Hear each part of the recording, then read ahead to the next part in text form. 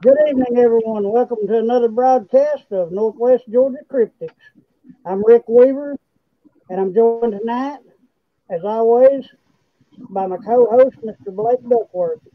Our guest How's for it going? tonight's show is Mr. Travis Bowen, Virginia team leader for Mannimal Research. I've got some pics here that Travis got a few weeks ago up in Virginia, and it's really going to amaze you. I really think you're going to actually enjoy it. Um, Blake, you got anything before I bring Travis back on? No, just as always, guys. If you guys have any encounters or anything that you'd like to share with us or come on the show, as always, email Ricky. And thank you guys for your guys' support. If you're not subscribed to the channel, there's a little subscribe button and a little bell. Turn the little bell on. Hey, remember to hit the like button, folks. Show YouTube you like our content. All right, guys, I'm gonna bring Mr. Travis on without any further delay. Hello, Travis. Welcome to the show, bud. Good evening. Thank you. How's it going, Travis?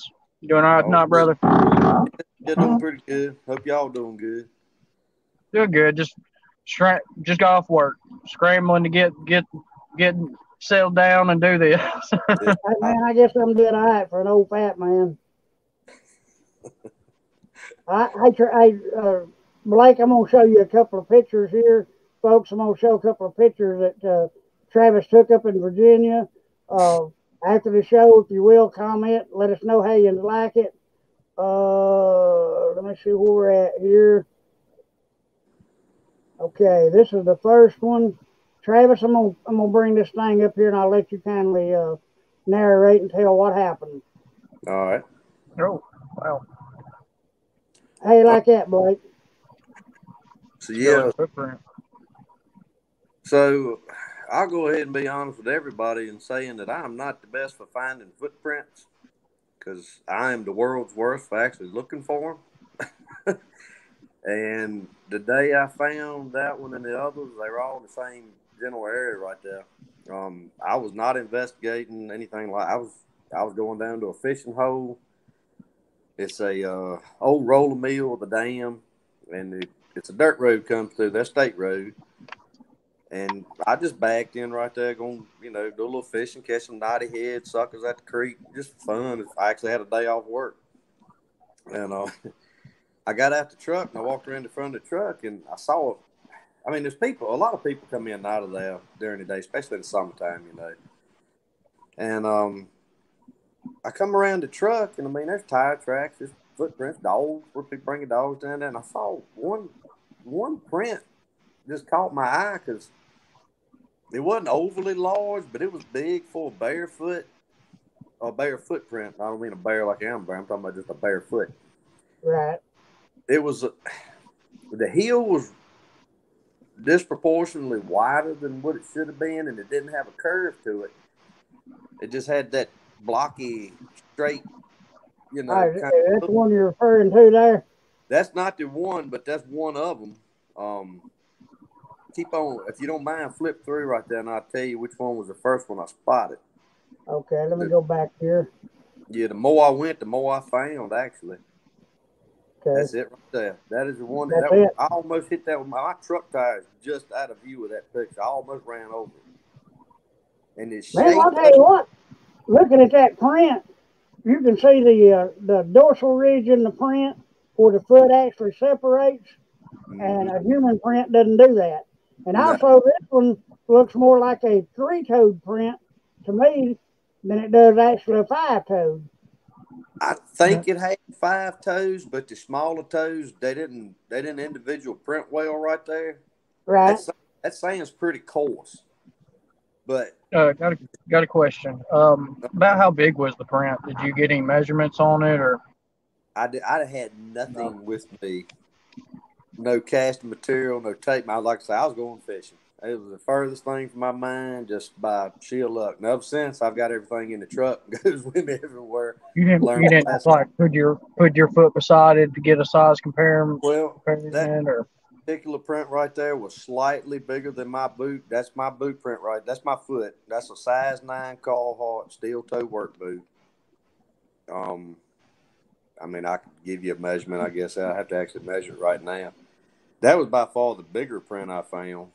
That's at least 15 inches. Yeah, that thing is huge. And the others, like I say, they weren't. It wasn't that they were overly large, but they were big to be a bare foot, and they weren't shaped right. They had no curve. I mean, they were human. They were bare human footprints there also. Because, like I say, people do come there, you know, to play in the water, fish, whatever. And those particular prints I took pictures of just noticeably were just anatomically not right compared to the people's footprints that were around. Right. Here's another one. Yeah. That's what caught. No, the other thing, if you look at that picture right there, just to the left of it, you can see where I stepped with my boot. And right. I did not sink in a bit. Like, that's coarse sand. This ain't like old powdery beach sand. This is old coarse, rough river bottom sand. Right. Just river bottom sand. You don't just sink down into it too easy. I mean, my boots, I was literally just leaving You can see a footprint right beside that one, and I mean, far as the depth of it, I mean, it's not even right nowhere near as deep as those prints. Right, it's going to take something, you know, with a lot of body mass to put a indentation in the ground like that. And then here's another one right there. Man, you got some awesome prints there. Like I say, I'm the world's worst for not finding them. Even when I'm out and about, I just don't really look for them. I mean, if I run up on one, get lucky, which I did, I'm always looking around, right, listening, you know, which I do that period in the woods. I mean, that's just years of hunting, that sort of thing, you know. Well, folks, Travis had sent me a couple of video clips, but me being an IT guy, damn, I couldn't figure out how to get them uploaded onto. Bless you, Ricky. StreamYard. I've got to get me an IT guy. All right, Travis. Well, you just kind of want to explain, you know, who you are a little bit, what you do, you know, what got you into the cryptic world, and, you know, first experiences, little bio and everything about yourself. Yeah, like I say, I live in South Central Virginia. I'm about 20 minutes north of the Virginia, North Carolina line. I'm in the foothills of the Blue Ridge. I've lived here my whole life. Grew up farming, ripping, running creek bottoms, woods. You know, I've hunted and fished, trapped, day hunt, night hunt, camp. Out. I'm just outdoors kind of person, you know. For a living, I'm actually a field chemical operator for a chemical plant. We do custom composites and that sort of thing, high-end kind of stuff. Been in the chemical industry for about 18 and a half years now. And as far as what got me into it, I mean, I'll be honest, I've always been interested in spooky stuff, interesting stuff. I mean, I'm a student of anything interesting. It don't matter what it is, whether it be something natural, science, history. You know, I'm a curious person. I love to learn. But what really got me into it,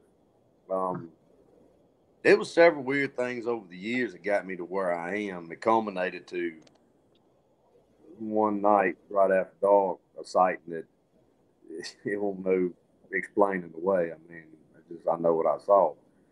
I wasn't alone. I had my mom and my oldest daughter with me. She was 10 at the time. And, you know, that solidified and kind of tied together a whole lot of things from the past. It really started making more sense after looking at it from a whole different point of view, from a kind of an interesting, you know, curious. Sorry, my dog is just gulping water behind me. But I was 14, 15 years old, the first real weird experience I had, and I was hunting and got paced out of the woods a long ways at that. Late in the evening, early fall, and to this day, I'll tell anybody, and I believed it then, it sounded bipedal. It was small enough to stay far enough back where I couldn't get really see it, but it kept up with me. It never closed on me. It never made any sound other than just following me. But it just sounded. I mean, honestly, at the time, I thought it was somebody. But where I was, it shouldn't have been anybody there, especially that would do that. I mean, this is very remote, private land. You know, it's just not what it ain't like it's a lot of, you got just whoever in and out. I mean, there's no roads there. There's no four-wheel ATV trails, no horse trail. I mean, you have to walk and you have to jump fences and cross pastures. And it's just not very accessible. And that kind of got me curious, you know, because I couldn't explain it away anymore. I thought about it just more, really want to get into it. And a couple of years later, me and my younger brother, my cousin, we decided to camp up there one night. And we went up there in a day, set up camp, put a tent up, got firewood, that sort of thing. We left, come back. It was like 10:30 at night, probably 11. I don't know. It was later on. It was dark, plenty dark. And on the way in, we're walking in the cow pasture. The creek's to our right, and the creek is wooded with woods on the other side of the creek. And I started thinking I was hearing something walking with us. They said the same thing. So we decided we'd walk a little bit. And I said, look, I'll count to 3. We'll do 1, 2, 3, stop. We did 1, 2, 3, stop. It took like 2 steps and it stopped. We done this one more time just to verify what we already was pretty sure of. And whatever it was, paced us all the way up to our camp, stayed on the other side of the creek, and actually circled us slowly and methodically for the majority of the night, on into the early morning hours. This thing would go down the creek on the other side. We could hear it cross. We could actually hear it get in the water. And I mean, this was years and years and years ago, like over 20 years ago, matter of fact. We wouldn't have night vision or FLIR or any of that kind of stuff back then. The best thing we had was like a rechargeable spotlight.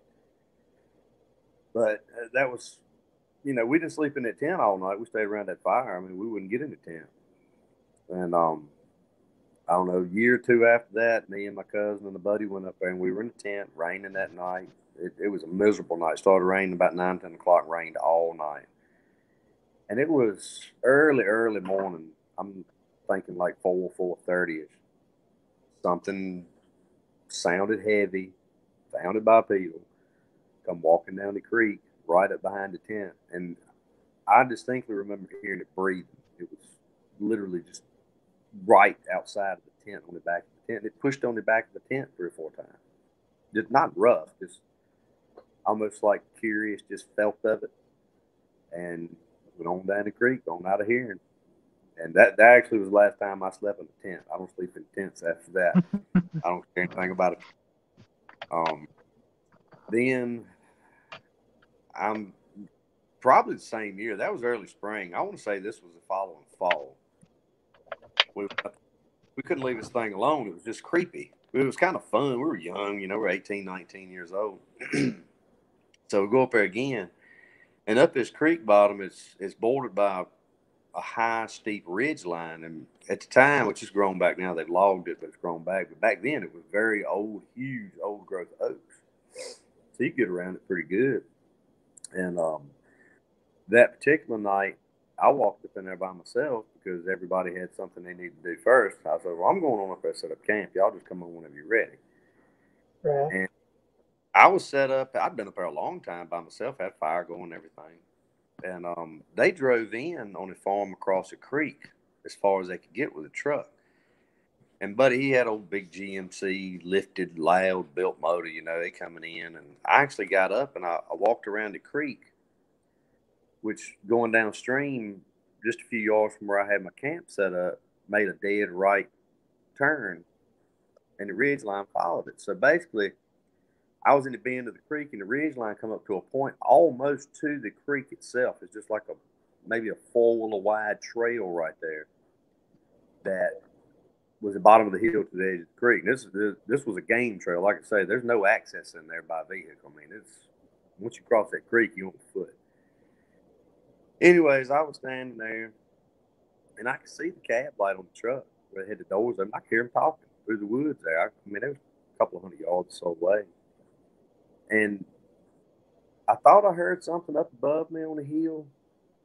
just enough to catch my attention. I looked up, and against the skyline, the moon was out. I mean, the sky was lighter, kind of had that old gray purple color to it. Between a couple of those fairly good sized oak trees up, and like I said, this ridge is very steep, so I'm looking up at probably a good 50-degree angle. There was something big and dark filling up the spot between two of those trees. That didn't necessarily catch my attention because that could just been, another tree or whatever. They shut that truck door. When they shut the truck door, whatever that was, took off running. And I caught just enough of a glimpse to know it was really big, and it wasn't smooth and slick like a deer or a bear. It had I saw like shaggy, rough, grizzled, matted. I don't even know how to describe it really. Other than it looked like a cheap fake Halloween wig against the skyline. I mean, it didn't look smooth like a deer or a bear. And nothing else happened that night.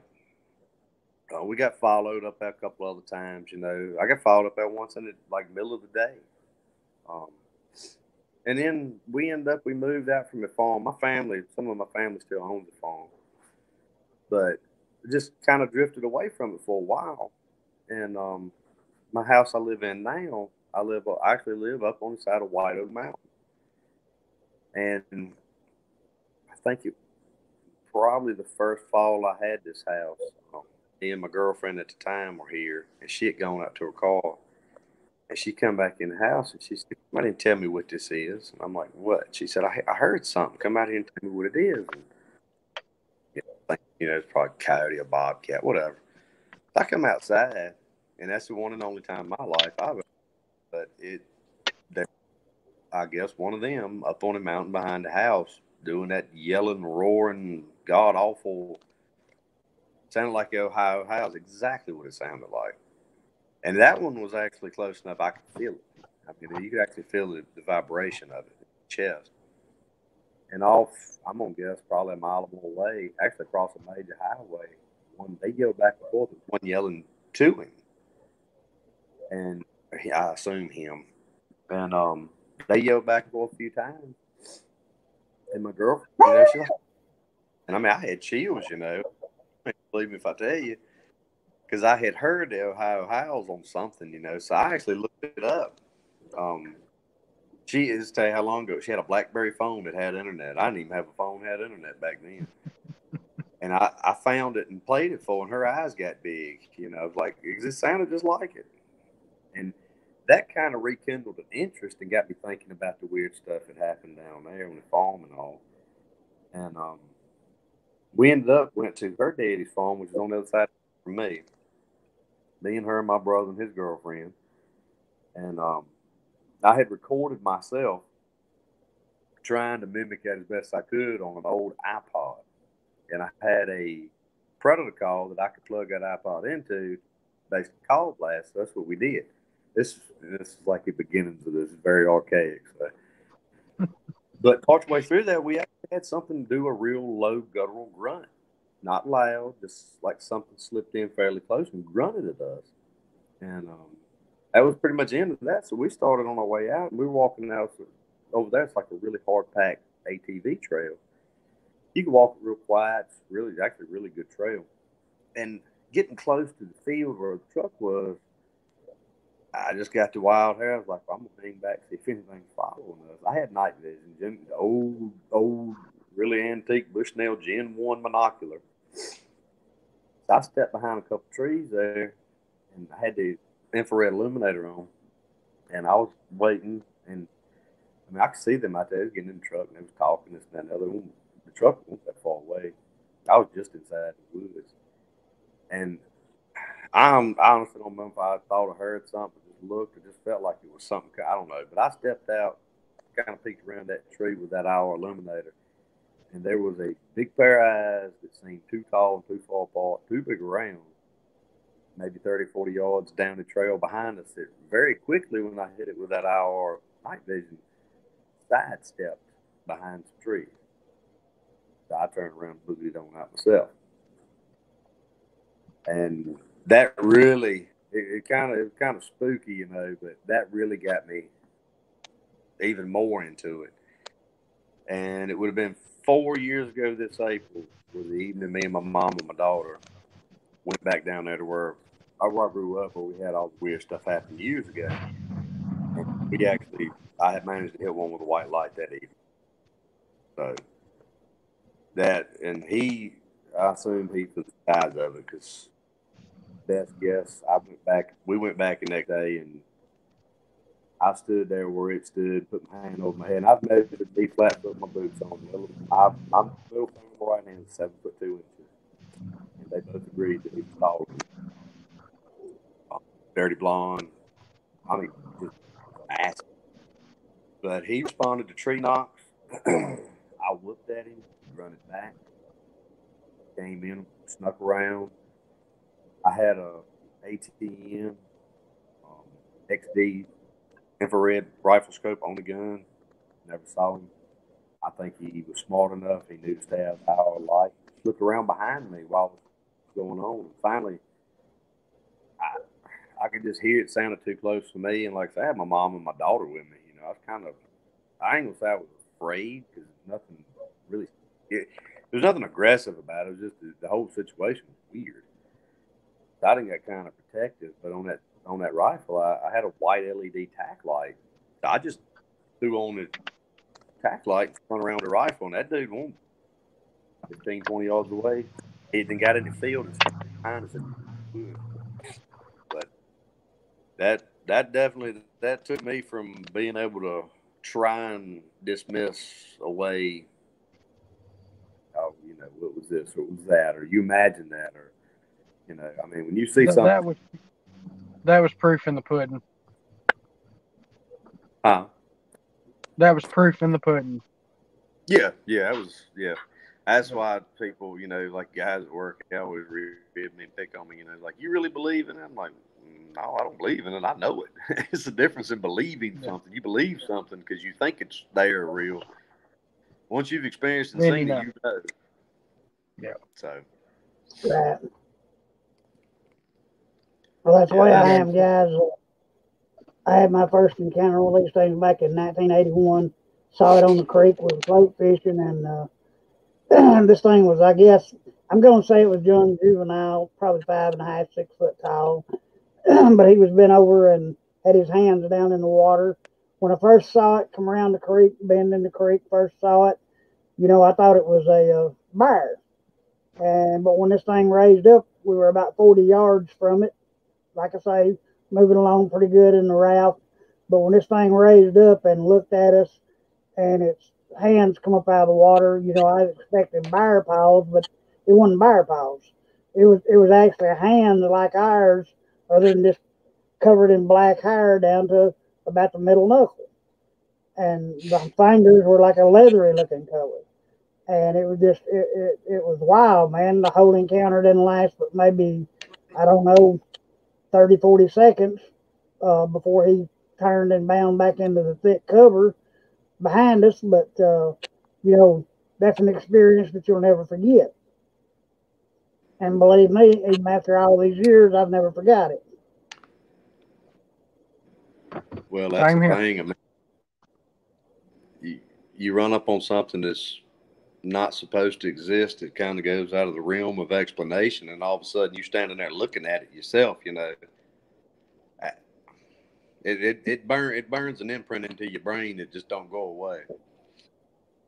No, that's exactly right. I mean, you know, we can sit here and tell our viewers, you know, what's actually happened to us, but until they experience for themselves the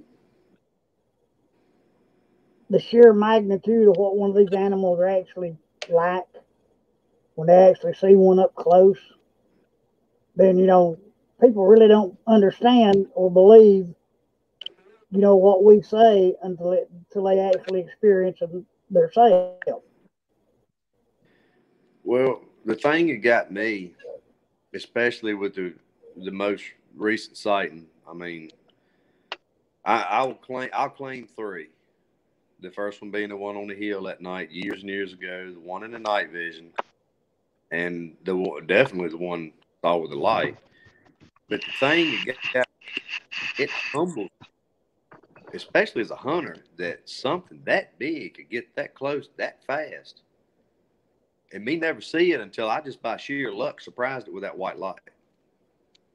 Because the scope I use it to predator hunt with. That's what I bought it for. It's a day-night fully digital scope with an external infrared laser. It's pretty good quality. I mean, and he managed to get that close in fairly open woods at that, and did it quick. I mean, all this played out in just a matter of minutes.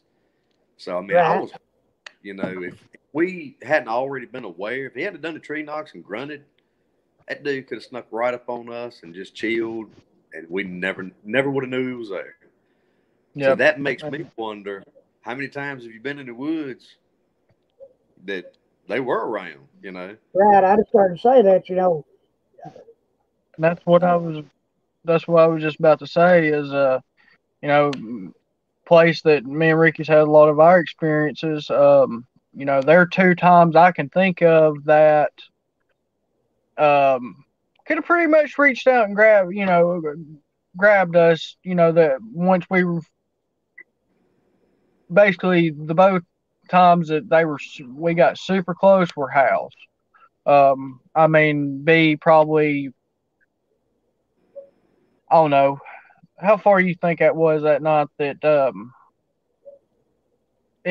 we got that howl. It sounded like you, Ricky. I mean, probably maybe 50 yards? What, 60 yards, 50, 60 yards across. Yeah. And this thing, we were to kind of fill the viewers in on this. We were down at the lake, and there's a big slough that comes in off the main part of the lake, and the water level was down low. So as far as ground coverage, about 50 yards. And this thing was up on a bank at the far side of the lake, and we'd been over to these big rocks that's there on the side of the lake, and we'd come back down and stopped, and Blake told me to do a howl. So I did. And man, just as soon as my howl trailed off, this thing howled back at us. But dude, it sounded just like the howl that I had just given. Sound like somebody recorded Ricky howling and played back the recording. Right. It couldn't have been any more of a doppelganger. I mean, type of mimic or whatever you want to call it. I mean, it was spot on with the way Ricky sounded. This thing was wild. And we were down there a few weeks later, and in a boat, and we had pulled up. We were probably sitting maybe 15, 20 feet off the bank. And yeah, we weren't far away from this one. I told Blake, I said, give a howl, Blake. Well, he was standing at the back of the boat, and his dad was driving, and I was up in the front part of the boat like an idiot.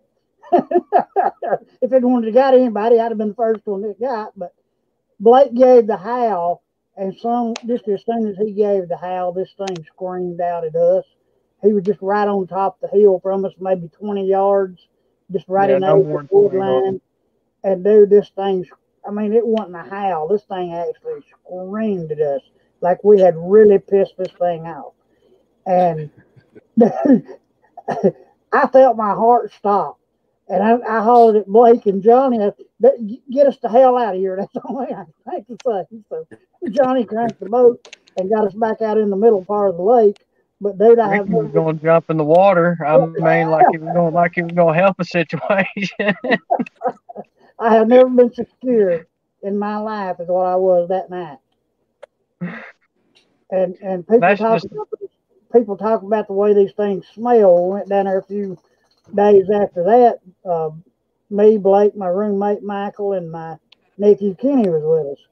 And dude, I'm telling you what, as soon as we got down to the lake, we walked all the way around the upper end of the lake, got on the far side, and started up into the woods. And just as we started up into the tree line, dude, I'm telling you what, it was one of the most rank smells that I have ever smelled in my life. It was like a mixture of sulfur, rotten eggs, dog pee, and it poured on a wet dog is what it smelled like. I mean, it was rank. And it was like that for what, Blake, 15, 20 minutes? pretty much the whole time we were in that area. Yeah, and then it just faded out. So I know this thing had to be right in there with us, and Yeah. it's the smelling it that strong. So that's what I'm saying. You know, people don't realize how close these things can actually be to you, and you in the woods, and you not even know it. Yeah, we've at least smelt that smell a handful of times down there. But yeah, But I they ain't no thought, telling how. That's just 2 times we know how close we were. They ain't no telling how many times that we were. When I actually, because that's where I actually had my sighting at, is down there where we're talking about. I mean, I was probably, I don't know, 60 yards, 70 yards from my sighting. But I mean, we've spent so much time down there, and I mean, that's just 2 times we know that they were close just because of the howls. I mean, they ain't no telling how many times we've been walking through the woods or walking down there, and I mean, they just be, arm's length from you pretty much. I mean, too close for comfort. Oh, very yeah. much so. Well, Travis, up there where you're from now, you're talking about that area. So you're saying that these things have actually been in that area for what, 20, 30 years that you know of? That I know of. I mean, people around here won't talk about it much. I'm slowly getting more. I guess more people talk about it. Most of the stories I'll hear secondhand. My grandpa saw this back years ago. Well, you know what? Blah blah blah. Nothing, Right. nothing concrete. But there's been a couple of them that have been straight up forward, have actually seen them. So that added to some of the other little weird things about chickens coming up missing and dogs getting their necks broke at night and just stuff like that. I mean, the pieces of the puzzle, they start to tend to fit together. So I believe this area has probably had them of how long you've been here. Period. I mean, you know. I had a cousin a few years ago. He's got a farm. This farm down there where I grew up borders all that land. I mean, it's like I say, it's pretty remote. It's a whole lot of land out there. And he had 20-some chickens come up missing in one night. And his words to me, he said, "Them damn coyotes." And I said, "Coyotes didn't get 20-some chickens out the chicken house in one night. You didn't find no chickens or nothing." He said, "Well, I don't know what else. It had to be them." And he's a skeptic, so I didn't even push it. But my own opinion, I mean, I can tell you what I think. Something went in that chicken house because there was no damage. It wasn't like it was broken into. And I would say it was 26 chickens, but don't quote me on that. Were just gone. I mean, no feathers, no nothing. They were gone. So, Wow. I mean, I know other people's lost stuff like that. I know a guy that had chickens in a coop he built himself, small coop. He only had like 6 of them, and you had to open the coop up. It had a little slide lock and bolt, and it was unbolted, open. 5 chickens were gone. One of them was left with his head crushed in there, or her head, I should say. And the lid was shut, and it was bolted back closed. So, Man, I that's mean, unreal. We had the a more you, guy talking about the area there. We had a guy on the show a few weeks ago, and I think you know the gentleman, Michael Patterson. And Michael said he had an encounter up there back in, I think, 1989, yep, with a yep, white one. And yep, I know you said that the one you saw was a blondish color. yeah. It was a light color. So, I mean, you know, most of these things that people describe, they describe them as being black or reddish color, brownish color. So this would lead me to believe that, maybe that's a different type, either a different type of Sasquatch or a different bloodline to what other people are seeing. Well, over the years, I've been told stories, and the only thing really. First of all, I know the people personally, the different ones. They don't know each other. I'm the common ground as far as that goes. But it was several stories that come from my area not too far from here. I mean, this is all within 20 miles of each other. And there were several sightings back in the early mid 80s on up into the early 90s of a gray one. And they all said the same thing. It looked like they called it a wild man, a gray wild man, about 7 feet tall. And a few people saw it in the daytime. A couple of them saw it at night, you know. But it was all in this kind of the same general area, but these people didn't really know each other. And it wasn't like they was in some kind of group telling the same story. They were all telling the same kind of description, not knowing each other, you know. Right. So that kind of adds a whole lot of validity to it. Like I say, not only fact, I mean, I know these people. These are just your regular old go to work, hunt, some of them farm, you know, I mean, and people don't want to talk about it a whole lot. And I understand why, you know, because people think you're crazy, want to ridicule you for it. But the more I ask around and the more I guess people know that I'm into it, the more comfortable they get to start talking about it, you know, one-on-one. And I'm beginning to realize just how many people are actually having experiences with these things and have been for a long time. So, you know, I'm more and more beginning to believe there's a whole lot more of them out and about moving around than what a lot of people into the field are really believing. It goes back to a lot of people don't talk about it. You know, a lot of people keep their sightings and what they've had happen to themselves. I mean, you know, and the more and more people that tell their stories, I mean, the more validation you have. But that's the problem, is just getting people to tell their stories. You know, so many people just want to keep it to themselves. I mean, same here. I mean, like, I know I talk on, I mean, I know I do these podcasts and I talk about it on, you know, to the internet, but they're not, I mean, they are people that know what I do and, you know, what I'm into and what I've had happen, but I haven't shared it with a lot of people myself. I mean, other than, you know, internet wise, I mean, I have, but other than that, that's it. Like personal people and people in my community and people I know, you know, unless you're really close to me, I mean, I don't really tell my story. Just because, I mean, you know, so many people just don't even care or so gun-ho to look at you like you're crazy. I mean, right. And I mean, you know, it's like me. The sighting I had was back in 1981. Well, in 1981, if you'd have told anybody, look, I think I saw a Sasquatch, you know, I'd have probably ended up down in Rome in the nut house wearing one of them little white jackets they tie you up in.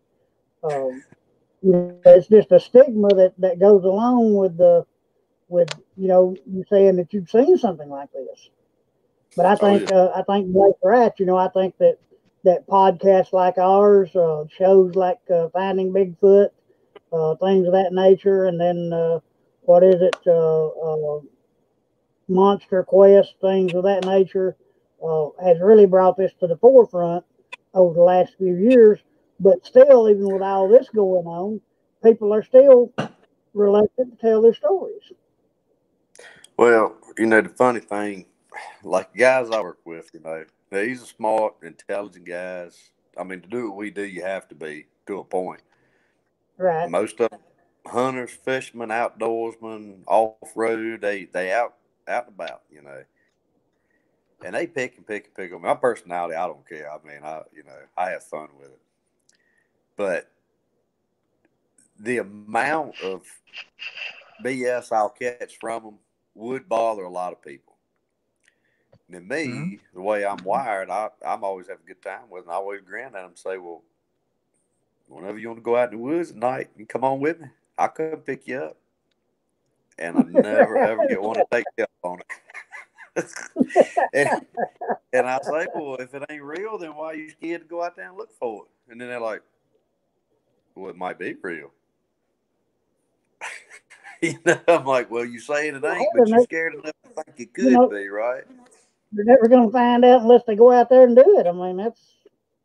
Yep. You know, I can sit here and tell you all day long, you know, what I've saw over the years, the things we've experienced. Blake and I have had rocks thrown at us. We've had trees pushed over, had the limb breaks. We saw eye shines, you know, all kind of stuff. We was in the cemetery down there one night, and hey, they were throwing, this thing was throwing rocks through the treetops, now through the trees, and these rocks were like the size of basketballs, landing at our feet, and we were standing there for the first couple of rocks that got thrown. We didn't know what was going on.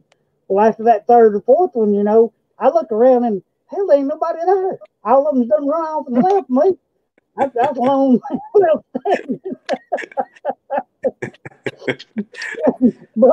Blake's daddy, he's a character in himself, and I said something to him about it after I caught up with the group, and Johnny's reply was, "Well, hell, I didn't have to outrun Sasquatch. All I had to do is outrun you." So that's the things I get into. That was one of the first things my dad had ever experienced. So I mean, you know, he didn't know what to think about it. I mean, we've been, you know, this area that all this was going on in, we started just going down there as and you know, ghost hunting pretty much in the cemetery. I mean, you know, me and Ricky had some things start to, you know, happen from us going down there, and we told my dad about it. And, you know, my dad, like most people, like, you know, a lot of people were open minded about it, but, you know, never had anything happen type situation. So he's like, you know, whatever. And we get him down there at one night, and he'd been down there with us probably 15, 20 times, and nothing happened. Like, we were telling him about stuff we'd have happen down there, and howls, and just all kinds of crazy stuff. And, you know, of course, every time we'd take him down there, nothing happened. That night, when those rocks started coming through the woods, he didn't know what to think about it. He was down there the night that Ricky talking about that howl where he howled, and we got the response back. It sounded just like Ricky. My dad left us that night, too. Oh yeah, him and Blake, actually, we were probably a mile and a half from the truck. Oh, let's hang on. Ricky just had a heart attack. Like, probably maybe a couple months before this. Yeah. So, like, he was getting around, but not around very well. So poor Ricky. I'm sorry, Ricky. You know I love you, right, bud? When this thing hauled back that night, I looked around, and Blake and Johnny are nowhere to be found. We're a mile and a half over there away from the truck. Finally, when I get back to the truck, they're sitting in the cab of the truck with the doors locked. I had to beat on the side of the truck to get them to open the door. And finally, Johnny opens the door. I said, "Man, what in the hell happened, y'all boys?" Johnny said, "Well, hey, man, after I heard what I did, I wasn't sticking around for nothing." He said, "You was on your own." And believe me, I was.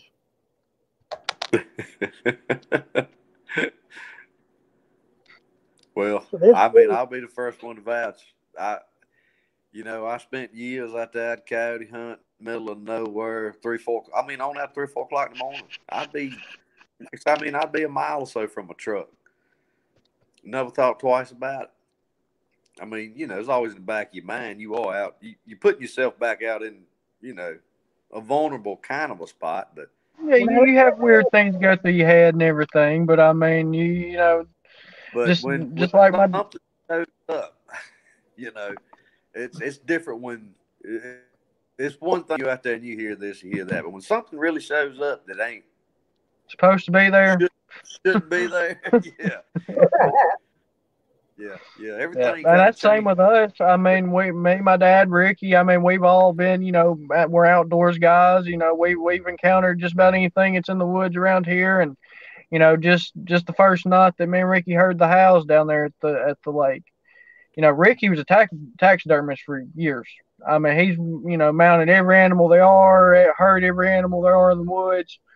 You know, what we heard down there that first night, needless to say, we got out of there. I mean, you know, it's right, because, you know, you instantly know it's nothing that you've heard before. Even though, you know, even though I had saw one, you know, back in '81, I did not hear that thing. I did not hear it growl. I did not hear it howl. I didn't hear it, you know, we didn't hear anything out of it. So I didn't know what these things sounded like. And that night at the lake down there, when this thing cut loose, you know, it actually raised a hair on the back of my neck. It scared me that bad. And you know, I left that night was the night that I left with the perspective that these things could actually exist. You know, well, at that point, we didn't know what we were dealing with. I mean, well, we were yeah, down there ghost hunting. We were down there ghost hunting, and it actually what happened with that first howl. We heard, you know, the initial howl, then of course coyotes followed. Um, I mean, we like I said, we didn't stick around that night. We left as soon as we heard that howl because I looked at Ricky. I was like, "What's that?" And he's like, "I don't know." So we, you know, we didn't know what we were dealing with. So we, you know, we got out of there pretty quick. And I don't even know what we did. I mean, we didn't really talk about it much on the way home. But when we got home, back to Ricky's house, you know, we started talking about it. And I was like, "What did we hear?" You know, and we weren't thinking anything to do with like Bigfoot or anything like that. We're down there ghost hunting. Like, you know, we're totally maybe thinking something paranormal. Like, I mean, just, you know, I don't know. Well, I think we'd been watching something. We'd Finding Bigfoot was on or something. I can't remember what made me actually look at the house. Like, kind of like your circumstance, like, you know, how it sounded like the Ohio house. I searched Bigfoot house, or, you know, Sasquatch house or whatever, and what we had heard sounded like the Seer sounds or the Seer house. Yeah. So I mean, you know, once I heard that, Ricky was at work, and when he got home from work, I went over there and I was like, "Ricky, you gotta listen to this." And sure enough, I mean, that's pretty much what we had heard that night, and you know, that's what got me curious of what was going on down there, and we started going down there doing howls ourselves and getting responses, and then, you know, just things started happening. We started having the rocks thrown. We've had tree breaks, um, footprints. I mean, then I actually had my sighting down there. So, I mean, a lot in one area. And I mean, even to this day, you know, this was back in 2011. Um, and I mean, even to this day, they still were in the area down there. Yeah, that bound to be a home place for them, at least right. And nearby. I have people ask me all the time, especially with the Facebook page that we have. You know, I get a lot of responses on there about how do you know what these things sound like? You know, how do you know they're really real? Well, you know, with the stuff that we've experienced ourselves from 2011 on, you know, that just solidifies that, you know, that they're there, they're real. I had one guy the other day ask me, you know, well, what do they eat? Well, I responded to him, you know, as big as a Sasquatch is, they eat any damn thing they want to. I don't say. That actually brings me to something else I hadn't touched on.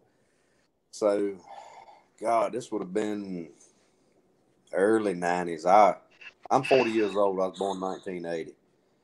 I'm going to say I was probably 12, 13 years old, and late in the rifle season, which would have been like getting on like Christmas time, New Year's, you know.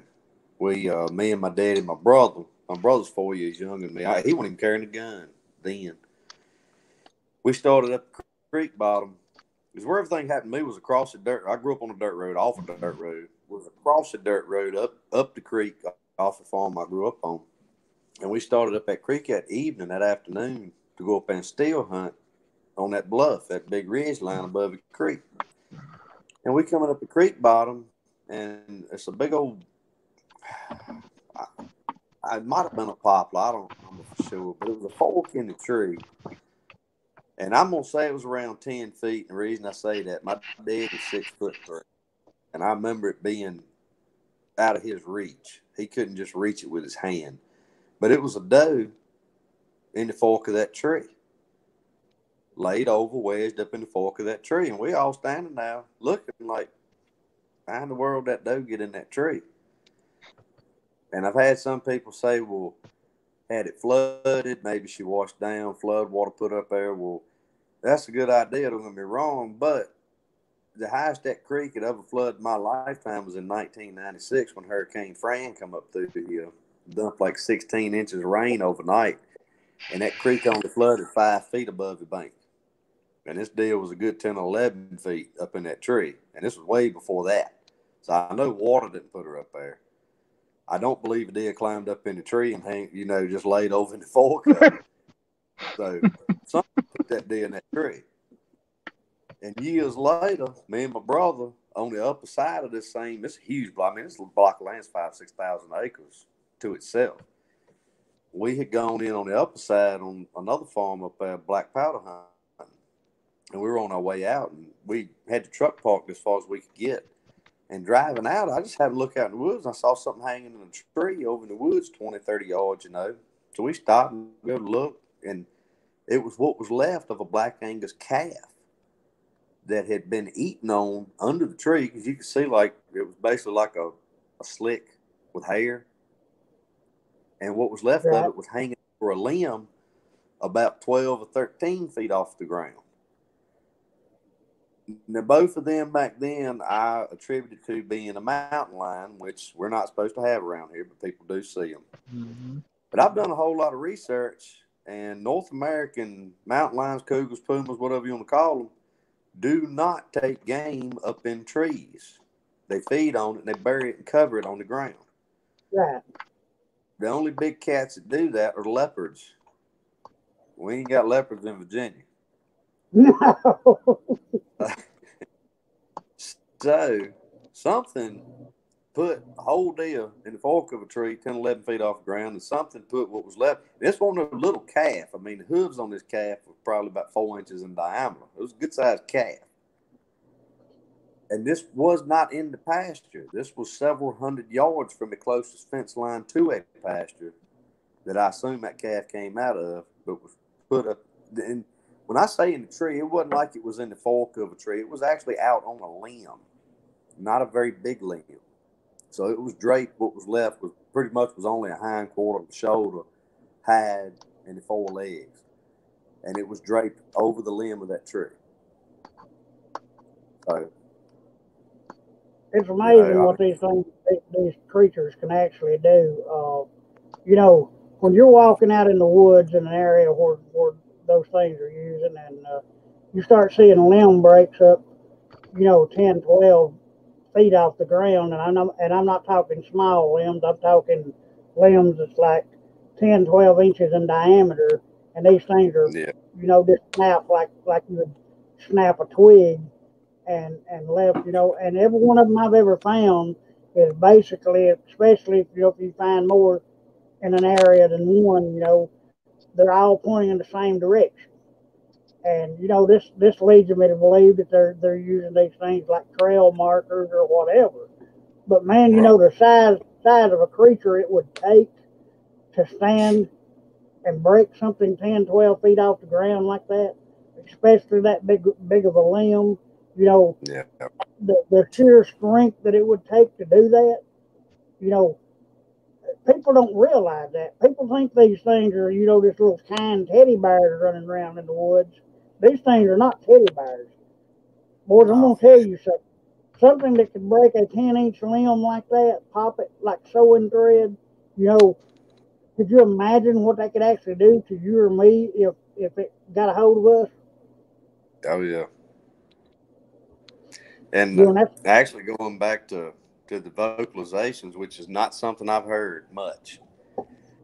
The fall before me and my mom and my daughter had our sighting, it was down on the dirt road. I was parked in the field right there on the farm. My uncle, he still owns that farm.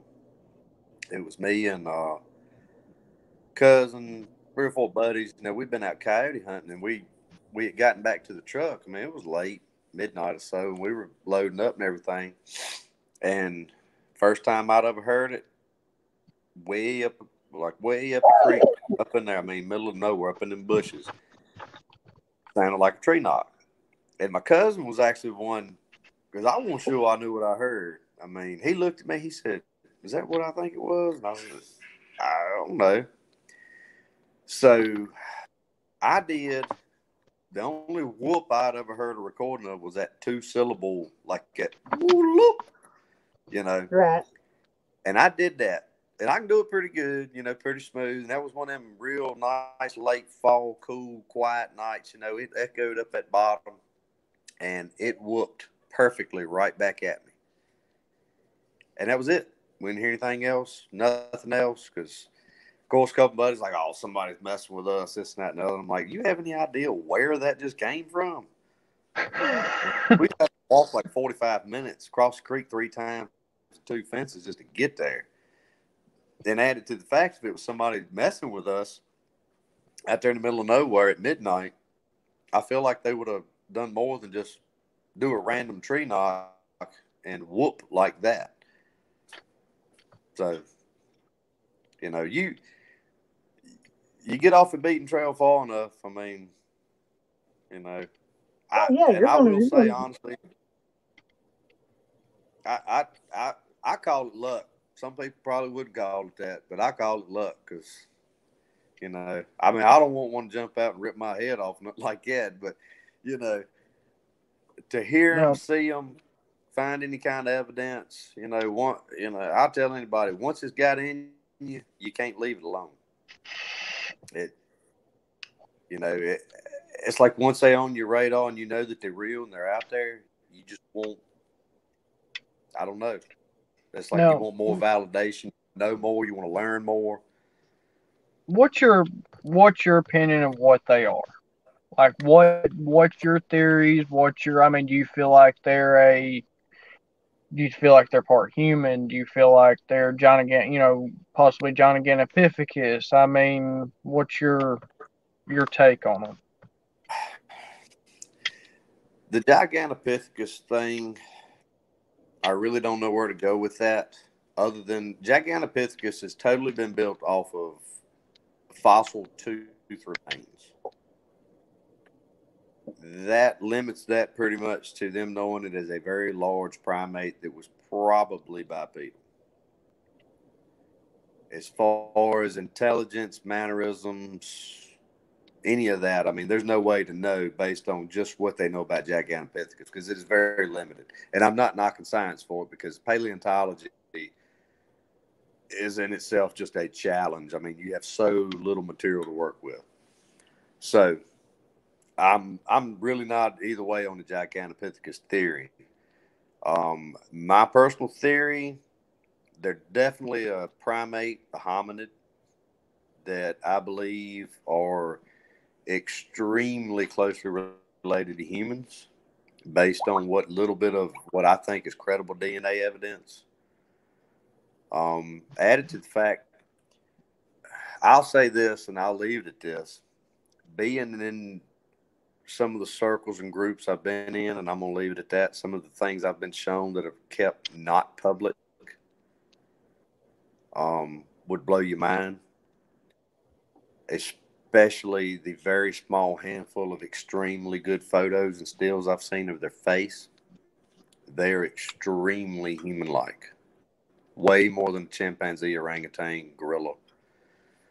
I mean, to the point that when you hear about those stories where, say, a hunter saw one face-to-face and everybody's like, why didn't you shoot it? And they say it looked so much like a man, I couldn't. They're not lying.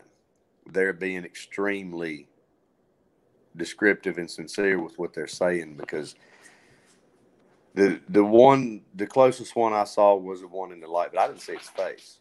By the time the light got to it, he was he was getting out of Dodge. He did not want to be in that light. So all I saw was pretty much his back, a hip, like a shoulder, kind of an elbow. I mean, it was just a glimpse.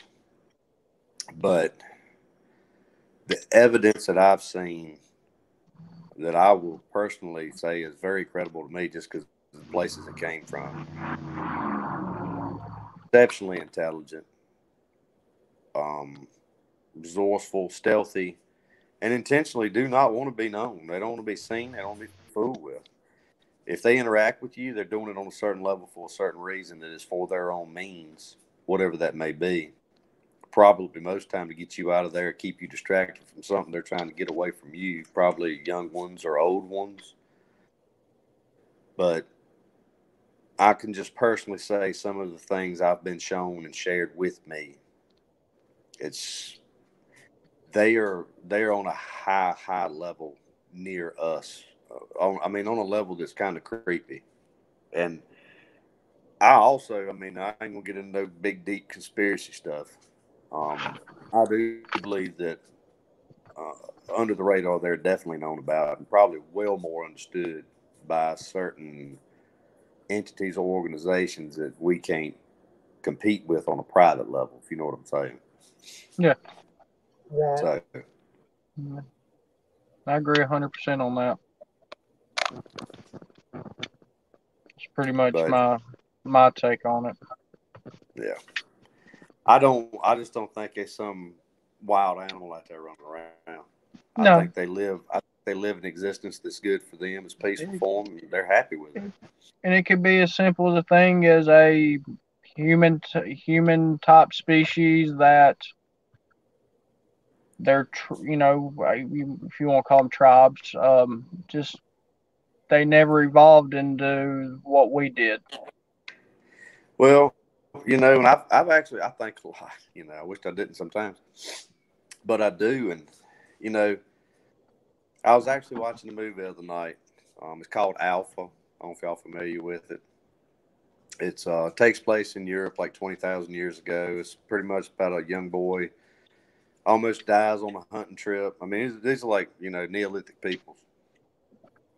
Anyways, point being, at one point he actually eats raw meat, just a bite of raw meat rabbit.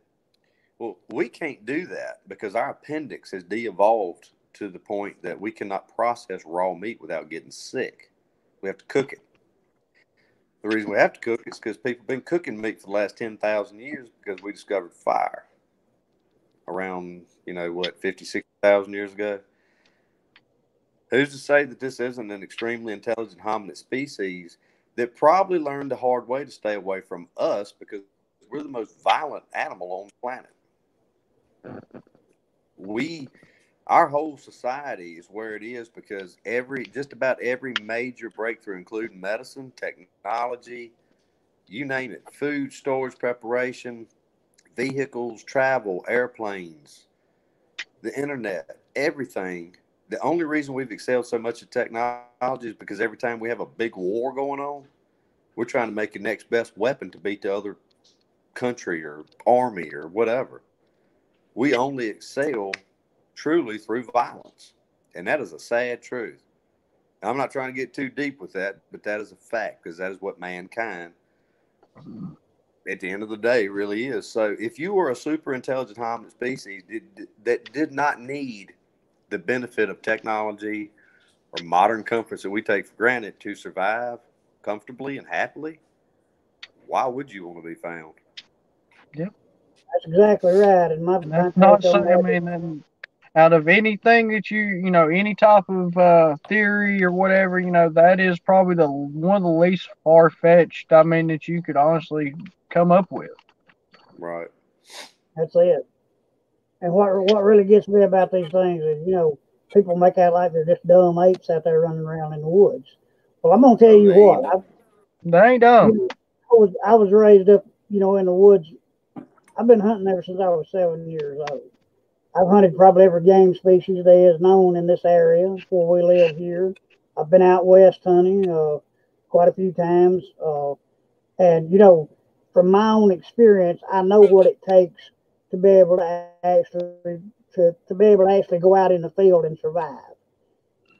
And you know, to me, what these creatures are capable of doing and living and the way they're capable of living and surviving and actually thriving, you know, hey, my hat goes off to them. These animals are much smarter than what man gives them, you know, credit of being. Well, you know, and I'll compare this to something else. This is kind of a random tangent, but it'll kind of put it in perspective for you. So a good friend of mine, he is a safety director at a high security penitentiary, and every couple of days they do shakedowns. You know, they hit the cells randomly just to see what, you know, the inmates have. And he has told me himself, it is shocking at what they can make out of near nothing to accomplish what they want to do. These ain't guys that graduated MIT. Most of them ain't guys that's been trained by the special forces in the military. They didn't grow up with some primitive tribe in, South America. These guys off streets did something bad to get them where they are. But it proves that any intelligent species, when given a challenge, will excel with whatever they have at hand. So once again, you take a sophisticated hominid species that has made it its point to not be found by human beings for thousands and hundreds of thousands of years probably. They got pretty good at it. So, most definitely. Yeah. Like I say, it goes back to the deal that those things are much smarter than we are as far as being able to survive in their element. Yep. You tell me how many people could actually go out into the woods, take nothing with them, no food, no water, anything. Maybe a pocket knife or whatever.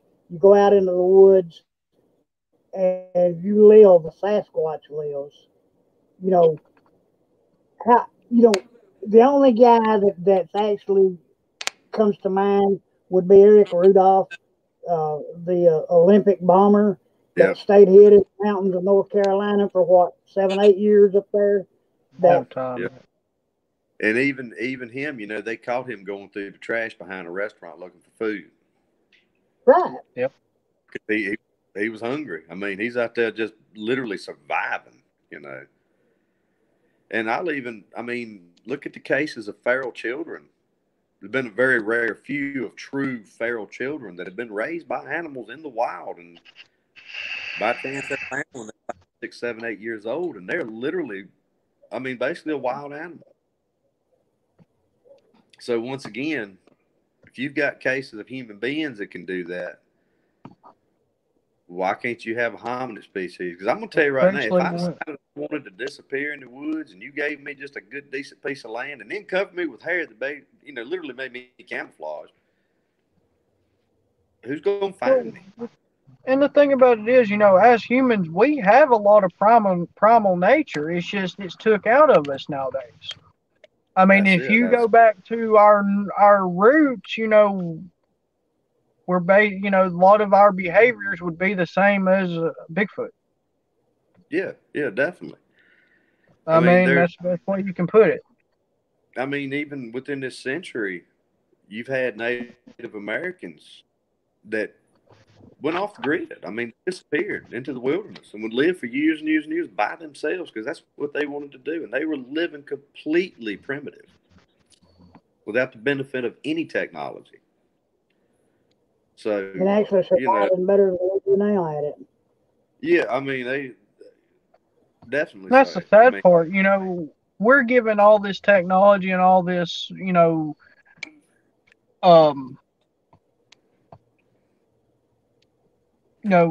just modern society, and heck, most humans nowadays can't even survive with that. That's the sad part about it. It's just like when a snowstorm comes, everybody runs to the store and just buys up everything it can.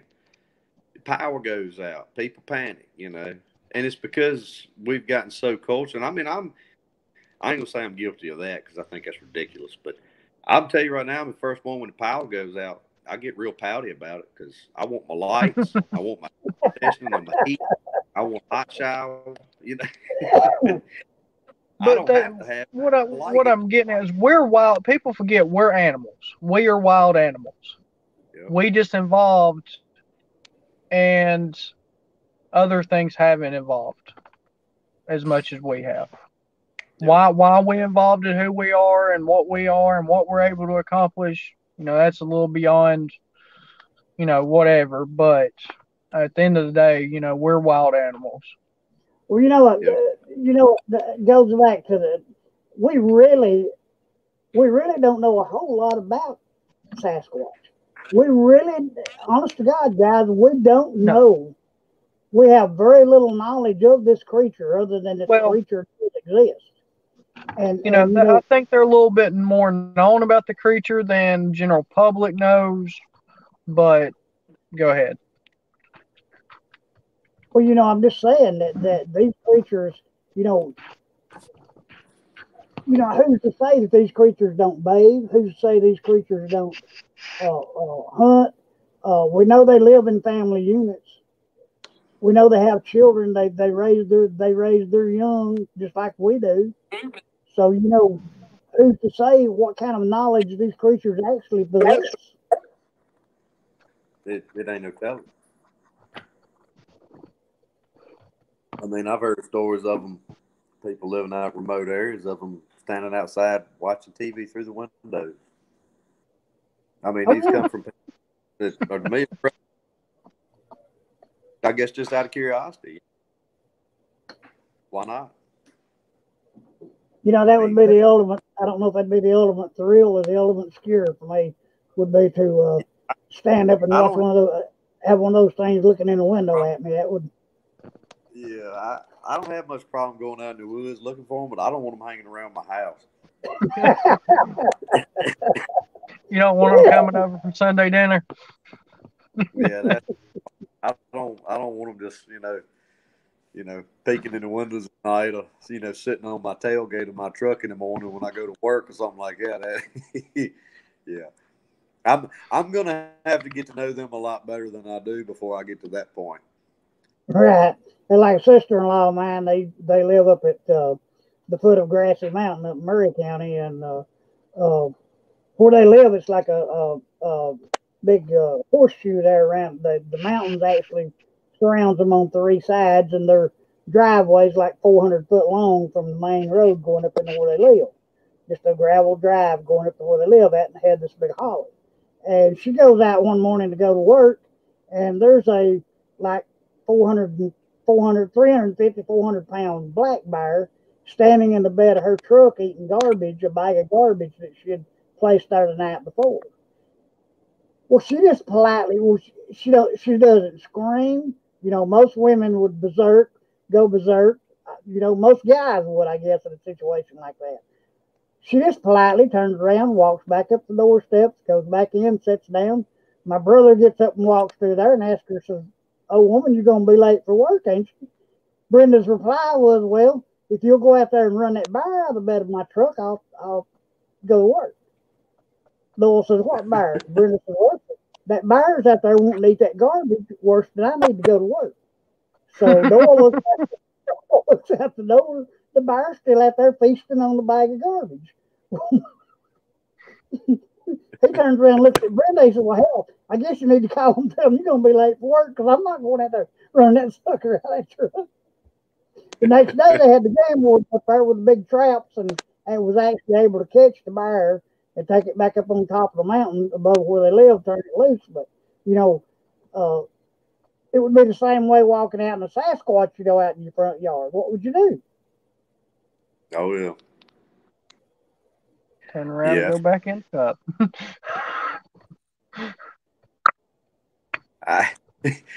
The only thing I would know to do is hopefully snap a picture or a video, but no.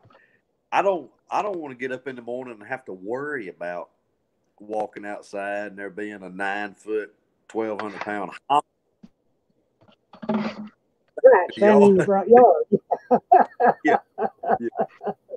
Yeah, that's a great way to start the morning.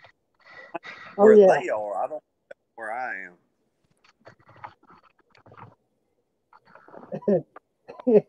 that would be bad, boys.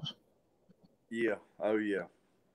But I mean, I think sooner or later, I mean, it's gonna happen. I mean, whether somebody actually finds one, or I'm honestly afraid somebody's going to end up killing one. And one question I was going to ask you before we get off the show here. What is your feelings? We have everyone from Meldridge to all the other big scientists that actually say, the only way we're going to actually prove beyond a shadow of doubt that these things do exist is produce a body. What is your feelings? Would you, if you come in close contact with one of these things, Travis, with gun in hand, would you shoot one of these magnificent creatures, just so a scientist could hack it up and say, "Yeah, it's a threat"?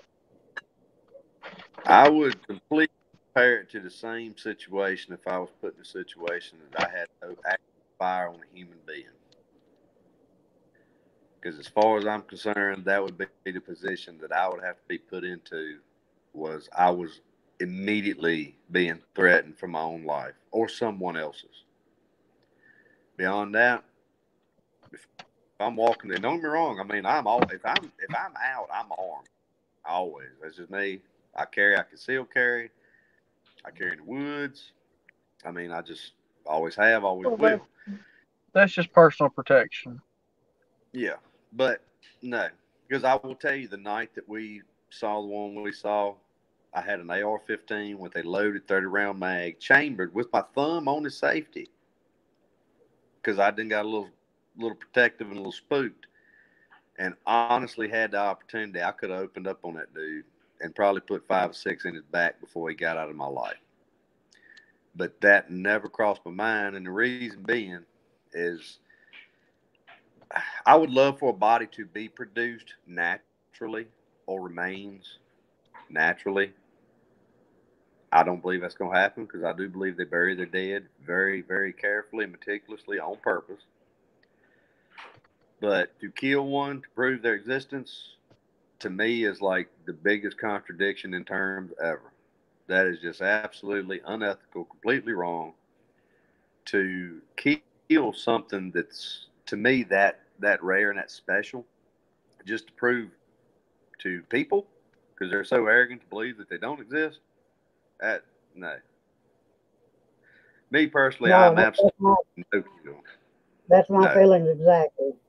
Yeah. You know, that's what I tell everyone that comes into the group. You know, I tell them, you know, straight up, you know, we're a no-kill group. We don't believe in killing one. You know, and I'm like you are. You know, as far as personal protection, if one actually charged me and I knew that the creature was going to hurt me, you know, and it came down to me or it, and I was armed, then yes, I would probably put a bullet in one. Yeah. You know, That's where I would have to be. I mean, like I say, that one that night. I mean, you got to understand. I mean, I have my mama and my 14-year-old daughter with me, and I didn't got. I mean, I ain't gonna say I wasn't scared, but I had gotten like edgy. You know what I mean? You know, it's the difference in. You know what I mean? You get to that point where you're like, you know, this is off. But even then, he would have literally had to just come charging at us, teeth bared, hollering, whatever it may be, for me to do that. I mean, I have no desire. I believe it's wrong. I honestly could care less if the world ever knows for sure that they exist, because I know they do. Y'all know that they do.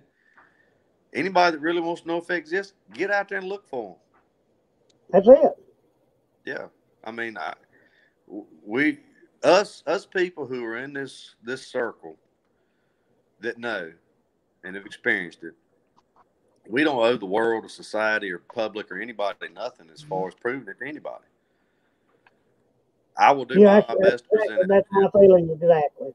Yeah, that's one thing, you know, me and Ricky, that's one thing that we agree on is we're not trying to prove nothing to nobody. We do this because it's a mission to ourselves.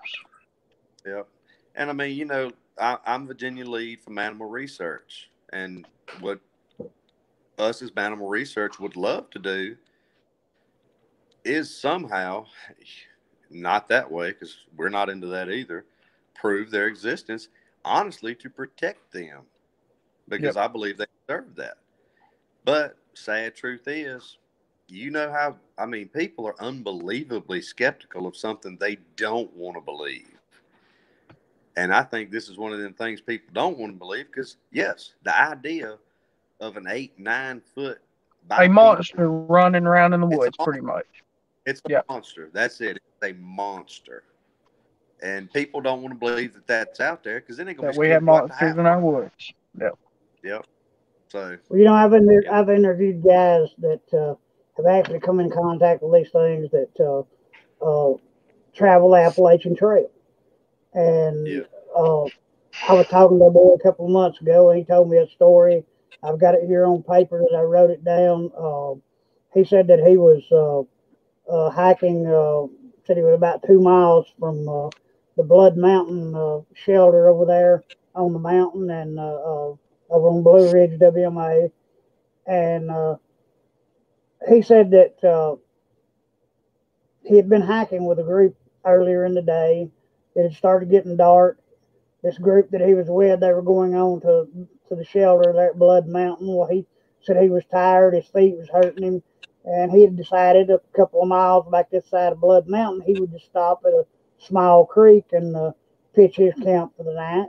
And he told me, he said it was probably one of the worst mistakes I ever made. He said, but then I wouldn't have ever got to actually see these things the way I saw them. He said that he had a big bonfire built up, preparing dinner, and he said he got to smelling this rank smell, and said he got to looking around, and he actually saw one of these things peeking out around a pine tree at him, out at about 40 yards. Well, he said, all I done was I hunkered down behind the fire and just watched. Well, he said in probably about 10 minutes elapsed, there were two of these things that actually came out of the wood line and approached his fire.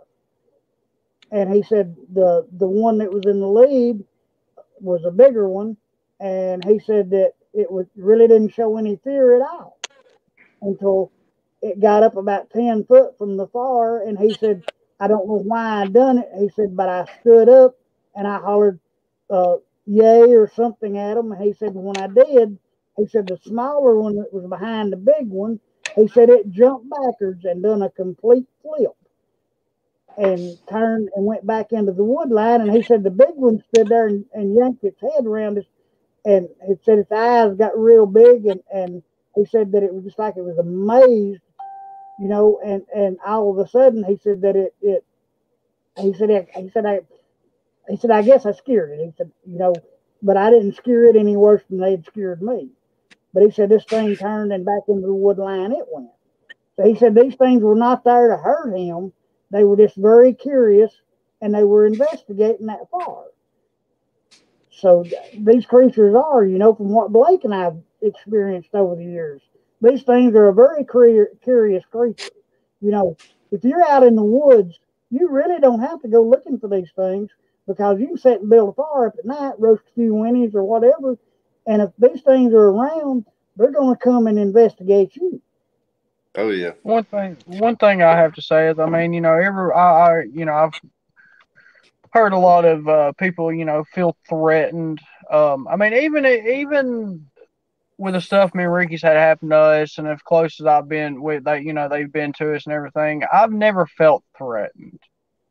More of, you know, when the first couple times we had stuff happen, yeah, I mean, not gonna lie, I was scared, but well, that's natural. never, yeah, but I've never feared for my life or felt like, you know, this is the end. Like, you know, we're gonna get attacked. No, not by any means. I mean, my whole thing is always tell people. I mean, them same woods down there where I had my experiences, had my sightings, had the tent poked on, been followed. I literally, as a kid, ran them creek bottoms barefoot alone, 7, 8 years old. If they wanted to get me, they'd have got me. that got you, yeah. I have given them all the opportunities they could ever ask for to get me. So, you know. Well, I've hunted, like I said, ever since I was 7 years old. Hunted these mountains through here, and you know, everything from a deer, a fox, a raccoon, even bear, mountain lion, whatever. You know, these creatures are just like Sasquatch. They're curious of you. They're curious of what you're doing and why you're there in their home. And, you know, they may approach you. They may get out 40, 50 yards from you and stand and watch you and study you. But really, I'm like Blake. I've never really felt any fear from anything like that. I unless think one of the main things is making them not feel fear. You right. know, I mean, like you But now, don't make them feel threatened. you take You know, I'm the only time I would actually be afraid of one of these creatures would be if they had young creatures with them, if they had their young with them, and that you know as well as I do, hog whatever. You know, that's if just you get in too close I to mean, their young, they're gonna that attack. that's even people. I mean, I'm a totally different animal if I've got my kid with me.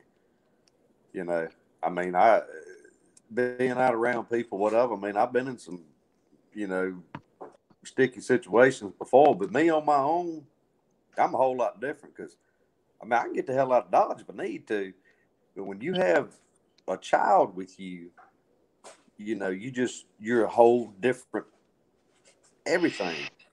So, Right. and with any kind of animal, I mean, whether it be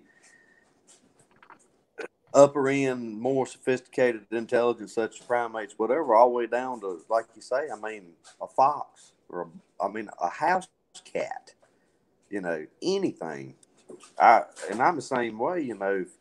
Say you all out there rambling around, whatever, and you happen up on what's their home place at the moment, and they do have little ones around, they're going to try their best to get you out of there, usually by intimidation. You know, throw stuff at you, break this, and holler and hoop, and it'll work. It always works. I mean, why wouldn't it? It's freaky. You know, I mean, that's scary. You know, so, and that, but it's not violent. I got pushed out about 2 years ago up in that area. I actually went up a coyote hunt. I did an afternoon coyote hunt. And I went on up the creek ways there, and I built me a little fire, and I fixed me some food. And I was just kind of enjoying being out, you know. And I thought I heard a knock up the creek, but it was a little breezy that evening, so I'm not sure. But all of a sudden, nothing happened. I just all of a sudden got like that real overwhelming feeling that I shouldn't be there. Like just an instinctive, not afraid. It wasn't a scary thing. It just didn't feel right, and I just felt like it was time to go, and I did. I got up real easy, just worked my way on back out. And I got down to the dirt road, and I was crossing this little single lane bridge that crosses a creek, and I had to walk across that bridge to get to my truck. And it's got the reflectors on the edge of the bridge. And I was about halfway across that bridge when a rock hit that reflector behind me. And I mean, scared that thing. It was loud. I mean, it just like a gun went off. Scared me half to death. And I don't know what that rock meant. I never saw the rock. It was probably a small rock, to be honest, but it hit that darn metal reflector was loud. And I just feel like for whatever reason, they didn't want me there that day. But there was nothing. I never felt like I was in danger. You know, just like I just had that real heavy feeling and just go, leave. they were just making sure you got out of there. Yeah. Well, you know, like And I I did. tell everyone at the end of the show, you know, every week, these things, uh, we don't know what triggers them. We really don't. We do not know what triggers them. You know, ourselves as being human beings, we've got a point that, you know, once you reach that point, you know, you you lose it. And Yeah. same way with these creatures. We do not know what triggers somebody into actually turning violent. And I tell everybody, you know, if you're in the woods, you've never experienced this, you have one start throwing rocks at you, breaking limbs, you know, hooping, hollering, you know, whatever. Back out of the area and let them have it. That's That's the it. best advice I can give anybody. I agree with that. I just say, you know, respect. It's just like a dog growling in somebody's yard. You know, he's giving you a chance to walk away. Right. I mean, and you got to show him respect. Yeah, that's it. If you don't, you're going to get bit. Yep. I mean, if you keep pushing it to the point that you are going to, you eventually you're going to get bit. Yep. And that's the same way with these creatures. That's my feelings toward them. You know, if you Yeah. keep pushing your boundaries, you're eventually going to get hurt. Yeah. So you know Yep. I believe that. that's just my beliefs. A lot of people may think I'm crazy for believing that, or you know, having that train of thought. But you know, with what I've experienced out of them over the years, that's my feelings for it. Well, guys, we went over our hour mark. We're actually into an hour and a half, so I'm going to back out of here. Travis, man, we really enjoyed having you tonight. Yes, Dude, thank anytime you you. want to come back and share anything with us, or just talk, have fun like we've had tonight, just feel free. Just holler at us, and we'll be glad to have you back on. You're welcome anytime you want to come back to the show. Yep. All Thank right. you, Travis, for coming on tonight. Oh, yeah. Thank y'all for having me. I enjoyed it. Yeah. Thank you very much, man. We really enjoyed it. All right, Travis, I'm going to take you off, man, and go ahead and end the show. Good to have you. Good to talk with you. Hey, holler back at me anytime. We're always here. Just give us a shout. All right. Thank y'all. Have a great night, Thank brother. you, man. Y'all too.